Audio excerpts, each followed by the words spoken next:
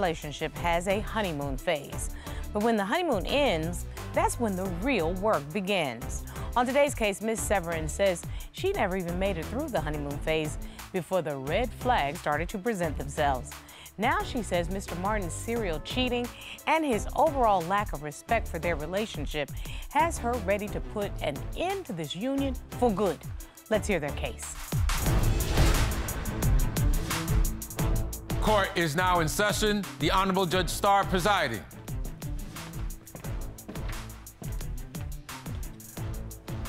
Your Honor, this is the case of Severin versus Martin. Thank you very much. Ms. Severin, you brought this case today because you say you refuse to be disrespected any longer. You say your boyfriend is a cheater, parties too much, and is terrible with money. If you don't see a clear resolution, you want out. Yes. And Mr. Martin, you're here today, you say, to save your relationship. You say Ms. Severin has changed and she can't see your perspective on how to make this relationship better. Despite all of this, you love her and you continue to see a future together.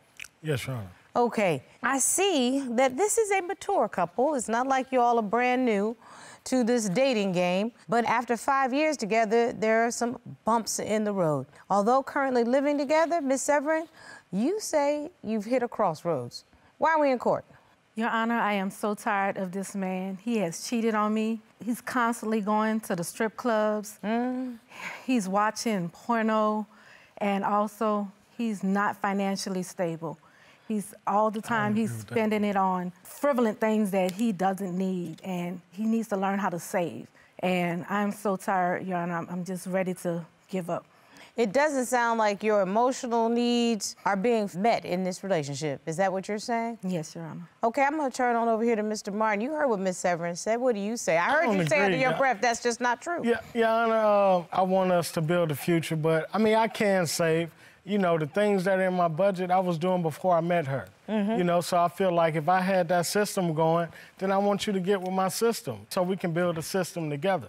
So I want to see if this system actually works. And it may work for one. Let's see if it works for two. That's what we're here to explore. Okay. Why don't you take me back, Ms. Severin? How did you all meet? Well, we met at a store. He came up to me and he asked me for my phone number. We exchanged numbers.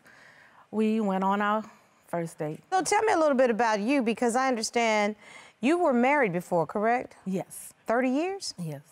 So you came out of a very long relationship. And how long after that relationship ended did you get involved with Mr. Martin? Between 4 and 5 years. So you thought you were ready to jump into another relationship? Yes, Your Honor. Mr. Martin, what did you think when you first got with Miss Severin? When I met her, I thought she was, you know, nice looking. So, you know, I was hoping it was gonna continue and go further, because, I mean, I like thick girls, I like older women. You know, I'm 37, so that's what I was looking for. Yeah, you all actually have about 12 years in between you. Yes. With Miss Severin being the more advanced. Is that a good way to put it? Being the more advanced? Yes. Miss Severin, it sounds like you both were finding what you were looking for. Tell me how it went so wrong. He wasn't being honest. He said he was, but he was still in a relationship. Uh-oh. So that's where you really say the cheating began. Yes. Did you know this young lady? No. I kind of knew that, you know, they were together in the past, but I didn't know that they were still together. So what makes you think they were still together? The conversations between us, and he So the said, lady reaches out to you. What does she say? she said, you know that we are dating still, and we're still together in this relationship. Well, he's dating both of us at the same time. Oh, She was stuck on me, Your Honor. oh, so you, okay, player. You standing over there looking like the cat who swallowed the canary. Were you trying to maintain two relationships at the same time? I wasn't. We took a break. And so in that break, I decided that it was over. I said, we can see other people, and I'm basically tired. So she did know it was over. But she just, you know, she was just stuck on me. She just held on. Were you still dipping and diving? I mean, the breakup sex, you know, I had one last relation with her. And, you know, to me, that was the cleanest slate, because she was like my round-away girl back in the day.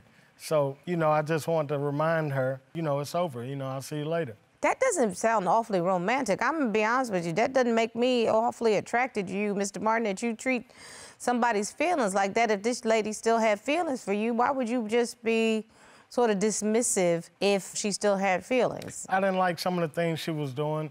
She had credit problems, and she was a hoarder. So the personalities just didn't match, is what Yeah, it you're was just saying? a lot of things that I was seeing that I couldn't rock with. So, Ms. Severin, you said that you found out this lady was still around, but that doesn't mean that there was ongoing cheating. What made you think that there was still an ongoing relationship on your boyfriend's part? Well, she told me that they were still together and that he was, like, highly sexual. So I felt like they still had sexual relations. And so Mr. Martin just said they had one last breakup sex. Did he confess that to you? He did after, after I confronted him about it, because I told him, I said... She snitched. Clearly. Side pieces ain't loyal. What you talking about? Keep going.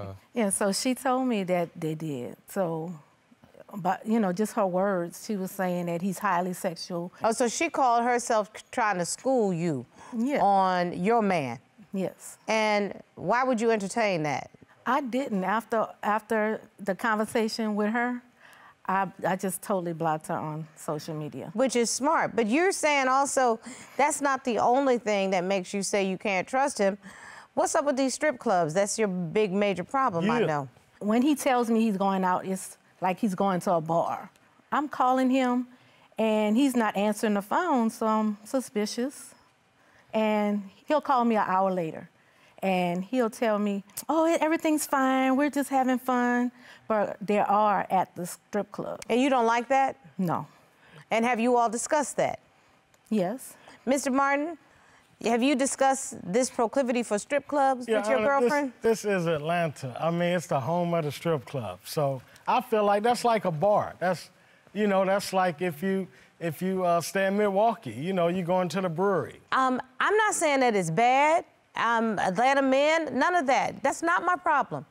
If you're in a relationship with someone that finds it a problem, that's going to be an impediment to the relationship. Does that make sense to you? It does. Have y'all had that kind of conversation? I mean, it's Atlanta. She's from New Orleans. It's a custom here. So I want you to get accustomed to that because that's... Well, back in New Orleans, if you're in a relationship, it's supposed to be just about that person. You're not supposed to be out there trying to seek other females or looking at their bodies. He's not willing to change. Right. I mean, I got game in the strip club. So, I mean, as far as with the lap dances, it's going to be at a discounted rate because I'm a player. But what kind of low-rent strip club you going to that give discounted rates? This is why the intimacy has lacked.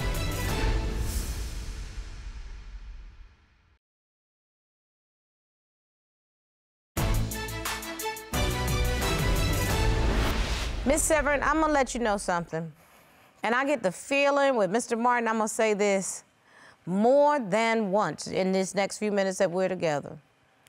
You knew who Jimmy was when you first met Jimmy, which basically means Mr. Martin is telling you this is who he is, this is what he likes, and he's not willing to change.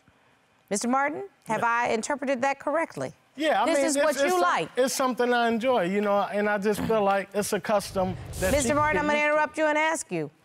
If your girlfriend says, I am not somebody that can put up with that on a regular basis, whether you like it or not, is she important enough to you to say, then I won't do it? And look me in the eye and tell me the truth.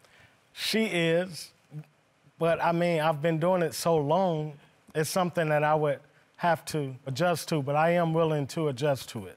Okay, so what you're telling me is it's maybe a habit, but this is a habit that you could stop. If it came down to it, I just want her to meet me halfway on it. What is the halfway? Because the stripper is not halfway. It's either you going to the strip club or you're not. Right. I mean, I got game in the strip club. It's not like I'm spending a lot of money. What do you mean you have game? I got game. So, I mean, as far as with the lap dances, it's going to be at a discounted rate because I'm a player, So I could, I could pull them. I'm not a low baller. you know, but I'm like... What kind of low-rent strip club you going to that give discounted rates? I don't even want to talk about it. I mean, as far as, like, you know, with your game, as far as when you approach them and how you talking, you know, generally, you know, they throwing money, but they be trying to holler, so I'm like, it's not like I'm coming home. And let me tell you something, stop talking, because you about to put yourself in a bigger hole than you already are, because you telling far too much information.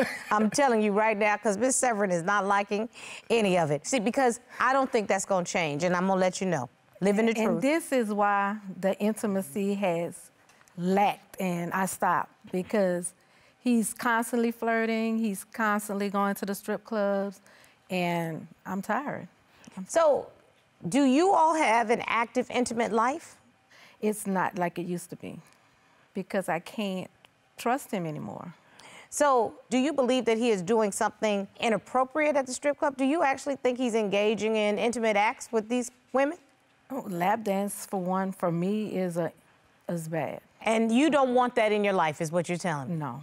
So, Mr. Martin, seriously, it looks like you and Miss Severin are not going to meet halfway on this. I'm willing to give it up. Talk to me about this lack of intimacy, because Miss Severin... When I met her, Your Honor, she was a super freak. You know, we used to do it all the time. When I first met her, I tried to engage early, but she didn't want to. So I looked at that, I was wondering, you know, is she gonna meet my needs? And like I say, I'm a Scorpio, you know, so I got a high drive.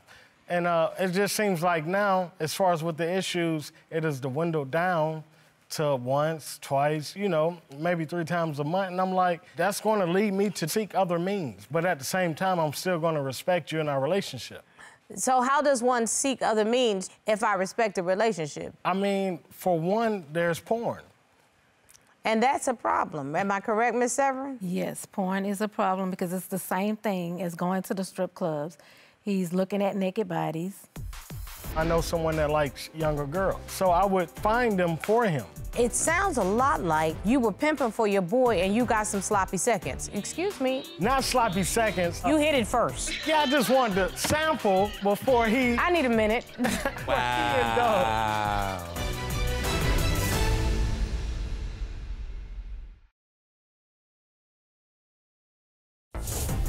If you'd like your case to be heard on divorce court, call us toll-free at 1-877-311-2222 or log on to our website at divorcecourt.com.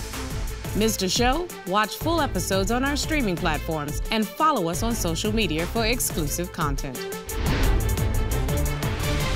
I'm gonna ask you seriously, if you know your man is interested in hitting it a little more often and he has already sought outside entertainment from these gentlemen's clubs and from porn sites, and it bothers you, why haven't you put forth more effort to be that intimate outlet so that you two can match? Because that's what Mr. Martin is saying in terms of meeting me halfway. You said you think it's the age difference? You think it's menopause, Your Honor? I don't know. I mean, I'm older than Miss Severin, but I don't need to worry about my husband going to the strip club or looking at the porn, because, honey, if you can beat me rocking, you can take my chair. I don't need all of that. I'm not putting up with shenanigans. Your Honor, even with the porn, I'm looking at women that look like her. I'm looking up Redbone. That does not make me feel any happier that you going to look for my clone in the porn site. Miss Severin, talk to me, because I would like Mr. Martin to hear. How does that make you feel as a woman? It makes me feel like I'm not enough for him. You're not. I'm about to be blunt with you. You're not. Yeah. Because he's saying, quite frankly, he wants to be more active, and he wants a partner that wants to be more active with him. That's what he's saying. Okay? Now, you have to determine if that's the kind of relationship you want. Yes. It hurts. It does. But that's the kind of relationship he was hoping to have with you. Yeah. And clearly some things have changed. Why do you think things have changed? Trust issues, him constantly going out there and being flirty and looking at other women. He thinks I don't see it, but I see it. So. Do you cheat? I mean, I don't cheat because I don't engage in a relationship with a woman. When you know, if I talk to her, I let her know I got a girl. You know, so I don't really have, like, you know, the side piece in the phone or whatever. You know, like, she went through my phone one time, and she didn't find anything. So I'm like, if I go out and I come home aroused, that's going to help. I didn't ask you that. I asked you about intimate acts. Do you have sexual intercourse? Intimate acts have went on, but not recently. You know, when we first started, you know, it was kind of new, so I didn't know how far it was gonna go. So I was like, you know, I got a girl I'm talking to, so I can still do my thing, double and dabble. But as the relationship progressed, the intimacy acts cut down, you know, a little. You just said cut down, and then he said a little, because I listen to everything. When was the last time? Over 4 or 5 months ago. I thought he was gonna say 5 years. 5 years. No. Over 4 or 5 months? Yeah. Really? Yeah, I mean, as far as like, you know, I know someone that likes younger girls. So I would find them for him. And that's kind of, you know, that's kind of how that happened, the intimacy acts. So it sounds a lot like you were pimping for your boy and you got some sloppy seconds. Excuse me? Not sloppy seconds, I just... You hit it first. Yeah, I just wanted to sample before he... I need a minute. Sample before he indulged. Wow. I'm done, Your Honor. Serious. I am so done. I didn't want to look bad. I mean, you coming to me, you know, you coming to your boy, so I want to make sure you good, you know, because it could be your girl, it could be somebody you be with. And I want to say I put them together, you know.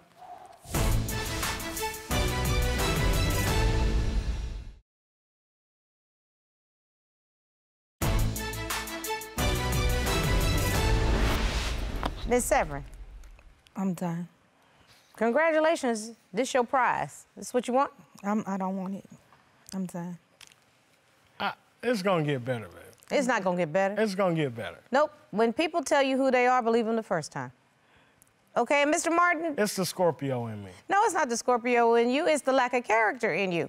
If you say that you're going to be in a relationship with somebody who expects a monogamous relationship, then people who of good character don't disappoint. Well, see, my last relationship was open. She said she don't want... Okay, but that was your last relationship. Right. It's me now. I know. Okay. And so I'm just adjusting to a monogamous relationship. No, you're not adjusting to a monogamous relationship. Not if you just was hitting it with somebody else 4 or 5 months ago and you just described that you hit it with an escort as a sampling for your boy who you pimped for. I can't even believe those words just came out of my mouth. I mean, sincerely, do you know how much work I have done my entire career to get to the point where I'm sitting here having a conversation with somebody who, for all practical purposes, just told me he was pimping for his boy, and so his boy was not disappointed he hit it first. That's what I heard. Robert, did I hear that? You didn't start it? But it was off game, Your Honor. It was off game. Miss Like Severin, I say, You're making me sick right now. I'm disgusted with you. I'm tired. I'm tired of hearing what you're saying. Are you tired enough to say goodbye? Yes, I'm ready to say goodbye. Okay, do you all live together? I have my own place. And you can pay for your own stuff? I'm gonna have to, Your Honor. You certainly are gonna have to. Because let me tell you something, you can do bad all by your doggone self. Right. I don't know what that 30-year relationship was like. I don't know if he was a good guy or a bad guy. I don't know if it was a man or a woman. I don't care. All I know is you deserve to have somebody that will not say to you, you got to get used to this kind of behavior if that's not the behavior you want. Mr. Martin? Your Honor, I just feel like this is the city of Atlanta. You want to live the single life. Live the single life. Your Honor, you know, this the hot spot. I mean, you deal with... Then you know what? Go and be with the hot women. Go be where you want to be. Do what you want to do. All of that. Nobody is judging that. You can go to every strip club in Atlanta. You can hit it with all the escorts you want, but what you can't do is come home and get into bed with this woman and bring whatever the heck they got out there in these streets. Because I'm going to tell you something. She might be older than you right now, but you going to end up being the old fool at the club by your doggone self. You need to run.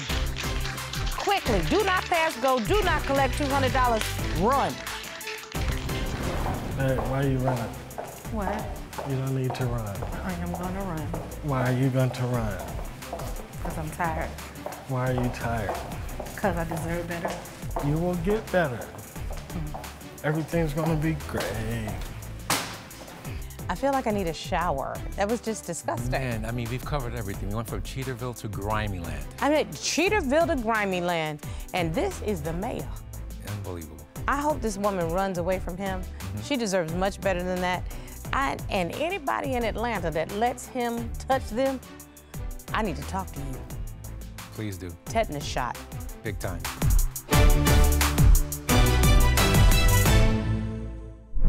Made in Georgia.